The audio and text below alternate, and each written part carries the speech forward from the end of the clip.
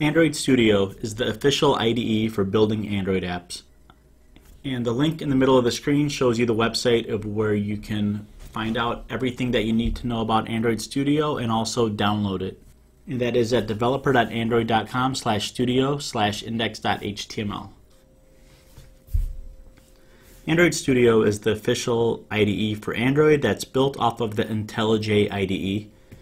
And everything that you need to build Android apps and to even test your apps is right there in this Android Studio download link. The current version of Android Studio as I'm making this video is 2.3.3, but I'm pretty sure that this version will update by the time you're watching this. Android Studio provides the tools you need to build an app for every type of Android device, and it has a lot of great features. Let's take a look at some of these features.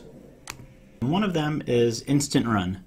Basically, you can build an app in Android Studio and click on the little green Run button, and it will load your app on an Android emulator, an Android virtual device. And anytime you make changes to your app, it'll instantly pick up those changes and show you them on the emulator. Instant Run dynamically speeds up your edit, build, and run cycles, and it keeps you in the flow of building Android apps. The Intelligent Code Editor will help you write better code, work faster, and be more productive. That's because Android Studio is built on top of the IntelliJ IDE, and this IDE provides advanced features such as code completion, refactoring, code analysis, and there's a lot of other features that are included. It's a very powerful tool. Android Studio also includes a fast and feature-rich emulator.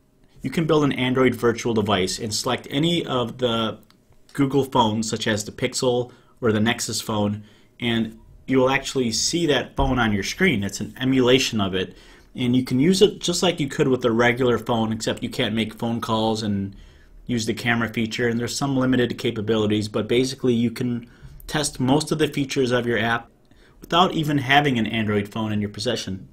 It also lets you rotate the emulator so that you could see your app in both landscape and portrait mode. You could take a screenshot, and there's a lot of other cool things that you could do with the emulator. Android Studio is robust and has a flexible build system. You can easily configure your project to include code libraries and generate multiple build variants from a single project. And with the Gradle, Android Studio offers high-performance build automation, robust dependency management, and customizable build configurations. With Android Studio, you can develop for all Android devices, whether it's a phone, a tablet, a wearable device such as a watch, Android TV, even Android Auto. You just select the type of emulator that you want, and you can watch your app running on it live or actually try it out on the real device as well.